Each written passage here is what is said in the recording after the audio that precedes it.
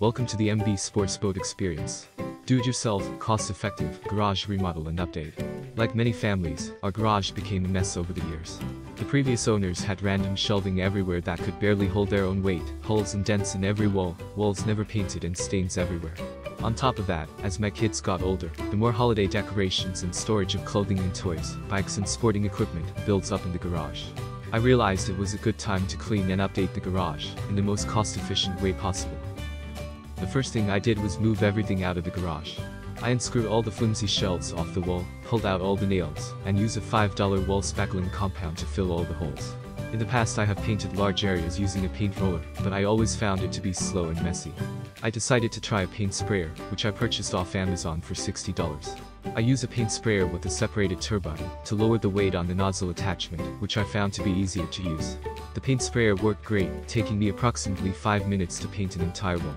Every wall required 3 coats of paint, and I used a total of 3 gallons of paint, costing $45 to complete the garage.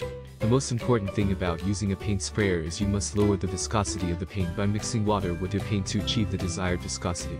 An additional tip is make sure you buy large plastic tarps. Home Depot sold bags of 6, 10 by 10 foot plastic tarp packages for only $8. Cover anything in the room, including the floor, with the plastic tarps, because the paint sprayer does cause a sort of thin layer of paint dust to collect in the entire room. It took me 6 hours to complete the painting and prep work required to paint my garage. My next task was to increase my garage storage capacity. I decided to purchase 4 ceiling-mounted overhead garage storage racks, each costing $160. Each storage rack was 4 feet by 8 feet, and had the capacity to hold over 600 pounds. With the use of a $10 stud finder, I was easily able to locate the wood stud beams in the ceiling, and installed each ceiling rack. Each rack took me approximately 2 hours to complete. I was absolutely amazed at how sturdy these storage racks were, and how much they could hold. I was able to store all of our Halloween, Christmas, Thanksgiving, suitcases, camping gear, and boxed children clothing, all on the ceiling racks, while keeping my walls clean and clear for other projects. My next task was to install a board rack for my numerous wake surfboards and wakeboards. I purchased a board rack off Amazon for $75. The rack only took approximately 10 minutes to install and works great. I actually wish I had the space for 2 of these racks, and might install another later. My only criticism is the board mounts are very flimsy, so be careful because you could easily bend and break them. An additional tip is make sure the screws for the wall mounts are perfectly flush. If the screws go into your wall at even a slight angle, they will stick out and prevent the board mounts from fitting into the wall mounts. I purchased an additional long board mount for $15 to place my ocean longboard, nicely displayed on the garage wall.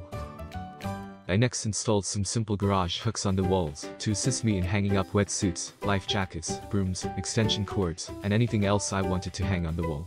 The hooks costed me $25 off Amazon. The only criticism I have of the hooks are they show pictures on Amazon of them holding the weight of bicycles. These hooks cannot hold the weight of an adult bicycle and will bend easily from the weight. To support the weight of my bicycles, to get some of them off the ground, I purchased bicycle mounts from Home Depot for $8 per mount. They were sturdy and could easily handle the weight of my road bikes. To store the endless amount of shoes that have piled up in my garage, I purchased a simple shoe storage rack off Amazon for $20. This rack is great, cheap, and it holds 34 pairs of shoes, exactly what I was looking for. After finishing the storage and painting of the garage, we considered different options on upgrading our concrete floors. In our last house, I spent $300 and painted epoxy on the garage floors, which only lasted about 2 years, until it started to peel and cause a huge eyesore. The cheapest quote for a professional to epoxy our garage was over $2,000.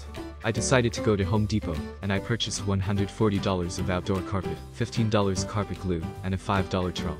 All I am going to say is wow, I am so happy I decided to carpet our garage. It only took me 2 hours to complete, looks amazing, it's soft to our feet, easily replaceable if needed, and costed only $155 to complete, the best decision we made. From start to finish, this project only took 3 days to complete.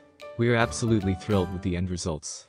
My goals were to upgrade our garage, make it more organized, cleaner, accessible, while spending the least amount of money. I feel I met every goal perfectly, and would not have done anything different. In conclusion, I spent approximately $1,000, and it was money and time well spent. If you have any question, please leave them in the comments below. Upcoming projects will be a do-it-yourself shade sail install on my side yard to provide additional UV protection for our boat, which we store on the side of our house. Stay tuned. Please make sure you like and subscribe for future content. Thank you.